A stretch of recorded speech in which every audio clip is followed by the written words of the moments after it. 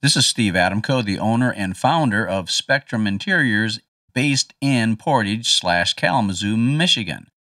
What I wanted to talk about today was how to get the most out of a home and garden show or home and garden expo. So, what you want to do first off is to get on the website and see who's going to be exhibiting there. See what it is that you're looking for, whether it's a builder, a landscaper, a plumber, electrician, or whatever the case happens to be. So, most of the websites, and particularly if it's a show span, they'll have an interactive floor plan. So you can hover over different booths and find out who's there, or find out, the builders and what booth number they have. You can hover over that, and a lot of times, a website link will pop up and you can check out their website. So that's one of the first things that I recommend people do, is to check out the website and see what the company is all about. How do they represent themselves? What do they say about themselves? So once you've done that, you can prioritize that list and say, okay, when we get there, this is the first booth or exhibitor we want to go see, and the second, third, and so on. So you could group them by builders. You can group them by landscapers. You could group them by painters, whatever that happens to be. So as you're going through this website check, note what strikes you, what doesn't strike you, what impresses you, what doesn't impress you. Make a list of things that, stand out and things that maybe don't stand out. Then when you get there to the expo or the home show and you start to visit these people, have a list of questions that you want to ask them that are important to you. How do you approach it? How do you approach building a home? What kind of communication do you have? What kind of people do you use? Where do you put your emphasis? What makes you stand apart from your competition? That would be a good question to ask. What makes you stand apart from your competition? One of the best questions that you can ask is, why should I do business with you versus anybody else in your category or class? You get some interesting answers there. Now, the answer that you get is going to depend on who it is that you're talking to. Now, the owner could be there, or maybe he's not there, and maybe he has somebody else fitting in and manning the booth, so to speak. So it could be a secretary, it could be a marketing person, it could be a salesperson, it could be, a carpenter, it could be, president, vice president, it could be anybody. So you want to find out what their position is in the field or in the business. So you want to ask the questions that are important to you, because you listen to the radio station WIIFM, which stands for What's in It for Me. So you want to find that out, and you want to find out if it could be a good fit. Now, a lot of times at these expos, it can get a little hectic and you may not get the kind of attention that you want, because they're trying to, in a sense, meet and greet as many people as they can.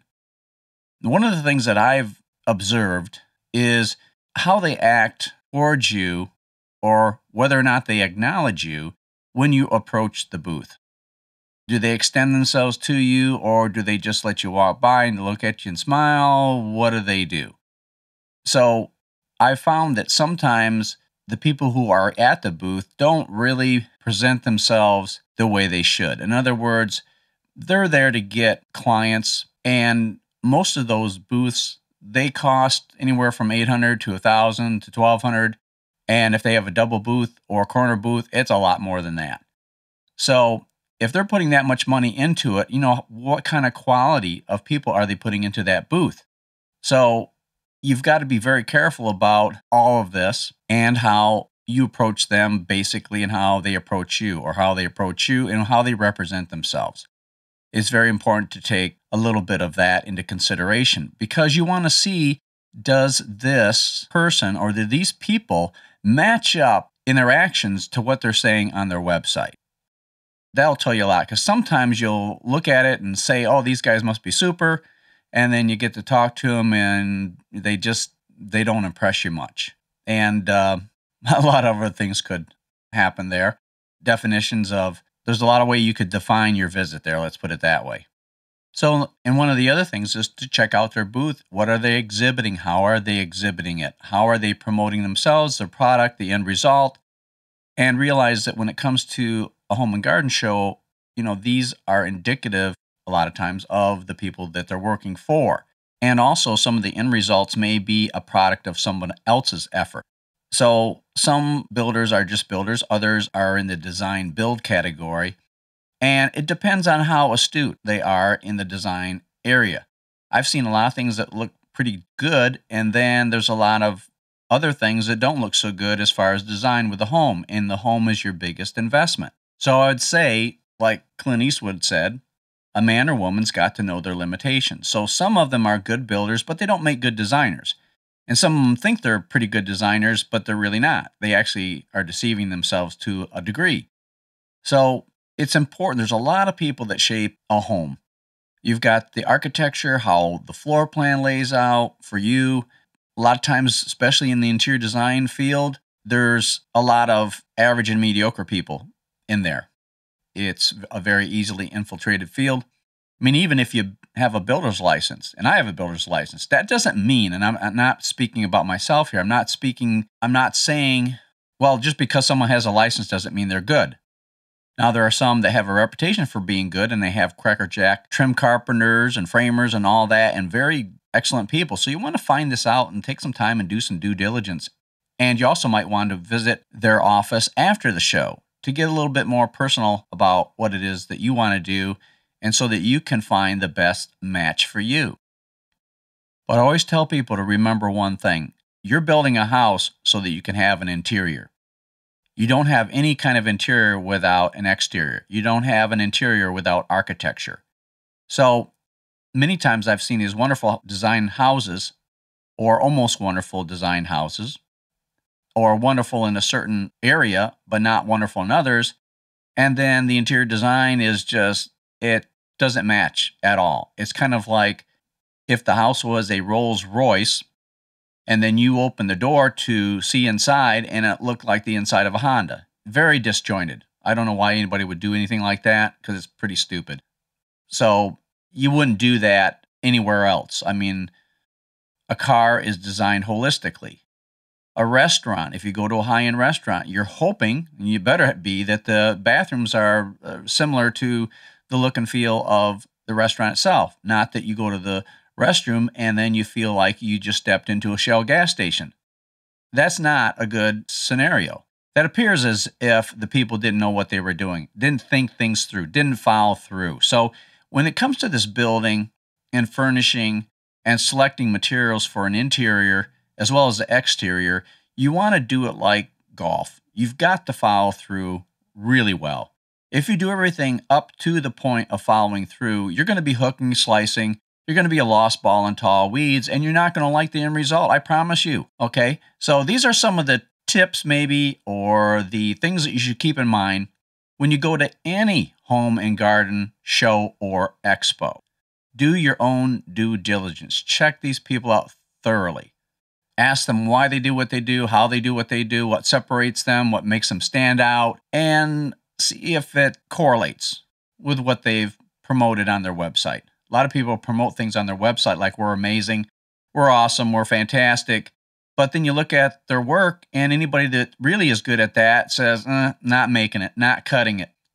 If you're looking for gold, silver, or bronze, they don't even have the podium on those three positions. They're an also-ran. So don't get into that situation. And another thing I would say is that if you have a floor plan, and the floor plan is the major driver in any home, it really sets the tone. It sets the tone for everything that's going to happen there. In other words, if a wall is moved, maybe a foot or two this way, it actually could improve the balance of the room, or could improve this, or the traffic flow, or what have you. And a lot of people, even builders and designers and some architects, they don't really get it on the inside. They don't see how everything fits together with the furniture. Okay, everybody that I know that lives in a home has some furniture. And if you're really going to be classy about it and make sure that your home is wonderful, you've got to really pay attention to this. Don't listen to amateurs, the people who just got into the business and all of a sudden you think they're the next new hot thing, next new hot person or whatever. They're not. Okay, they may be passionate, but it takes a lot of knowledge, skill, and wisdom to be good at anything. I mean, they always say that it takes about 10,000 hours to be an expert at something. Well, a lot of these people they're so new, they've maybe got, 400 hours in it, not 10,000 hours. I mean, who would you rather fly with, a veteran or a newbie? I'd like to have a veteran because he's going to be more versed in things that can go wrong, possibly. The other thing is a floor plan review. It's best to have somebody who is very knowledgeable as an interior designer and in tune architecturally. An architectural kind of interior designer who's very good at space planning and all that to run that by them. In other words, a plan review so that we can catch some things that aren't right or could be improved before you start investing all the money in there. That's something that I do is a plan review to see if everything's matching with the requirements. And I don't say matching like matchy-matchy. I'm talking about matching with the requirements of the project. I'll give you an example. One of the largest jobs I've received, it was about a 3-year long residential project that was quite involved. But when I saw the plans and I saw the details, the architect didn't even realize what kind of furniture the client had and designed this kind of modern Gothic kind of home in terms of details, in terms of the trim. So I think the trim looked like it was more like from a modern Gothic kind of situation. Well, she had a exotic table with inlaid mother of pearl and other furniture, and I said this is not going to work. So I ended up redesigning everything: the fireplaces, the aesthetics, the moldings, everything. And here's another one. This is really big. The dining room was 2 stories tall. They didn't do what we call a reflected ceiling plan. In other words, where are the lights going to be? And I don't mean just the location of the cans. I'm talking about what kind of light bulbs are going to go in each can. Beam spread, intensity, wattage, all of that, so that the end result is spectacular. So a lot of these houses don't even go into that. So all this design goes into, and then what do? We just do it by whatever the code is for the electrical? No, you should go beyond that. I mean, switches should be where switches need to be, obviously, and outlets need to be behind bed nightstands, if at all possible, so that you don't have this extension cord technology or cords hanging out there. That's the ugliest thing. It's terrible. When I see that, I hate to see that kind of stuff because it shows that there was lack of planning if that house was designed for that original occupant. So remember, things have to fit. An exotic shoe or an expensive pair of high heels have to fit your feet. I mean, it's nice to look good and hot in them, but you also want to be comfortable if at all possible. So just remember, it's got to fit, just like clothes have to fit. So a lot of people don't take this into consideration, and they do really stupid things and take basic balusters and put them on a handrail, and then it looks out of sync with the design of the house. And a lot of builders are not the best builders. I'll say it from this standpoint. Some of them aren't technically good builders, and some are builders and they think they're designers, and nothing could be more disastrous than somebody who thinks they know it and they don't know it. So don't get yourself into that kind of situation either, thinking that your builder is the design diva or whatever you want to call them. Like, oh, they're such a good builder and they're such good designers. Usually that combination usually doesn't come in one package usually. Okay, that's kind of rare. All right, so those are some tips and tricks. I hate that thing, tips and tricks. So those are some, I don't even want to call them tips. Words of wisdom. Let's call them words of wisdom. That's some words of wisdom there you want to pay attention to when you go into this. So, all right, this is Steve Adamko, the owner and founder of Spectrum Interiors, where we not only deliver a look, but also the ambiance as well. If you have any questions, you can call my toll-free number, 866-239-6520. All right, have a great day.